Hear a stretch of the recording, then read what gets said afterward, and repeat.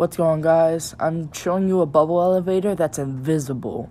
Alright, so what you're gonna need is a water bucket, or three water buckets if you're in survival. You're going to need 3 dispensers, anything to power it. I'm gonna choose redstone blocks because I like them. Next, you're going to need 3 buckets.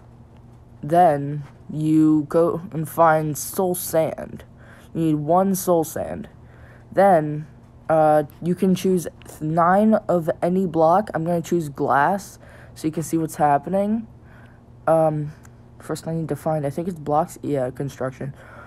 So first you need to place, you break 1 block, place soul sand, place 3 blocks like this, like how I am. So that's 9.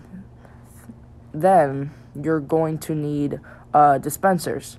Place 1 facing in. Oop, didn't need to place that. I need to get down. Crouch. Yeah. Alright, so now you need 3 dispensers on top of each other facing inward. Place a bucket in each of them. Alright? It doesn't matter where you put it because it's always going to use it. Then place 3 water buckets, or you place 1 water bucket at the top and then place oop. Crap, keep messing up. I'm not a professional. Remember that. So now you should be all ready. See? Bubble elevator. Now, activate all 3 of the dispensers. So that sucks up all the water. Now you have 3 water buckets. Break all the blocks except for soul sand. Do not break it. So now you have an invisible bubble elevator. Look, as you can see, I had one over there from the beginning. But, yeah. So I thought that was pretty cool. So now you can build a bubble elevator in your own world.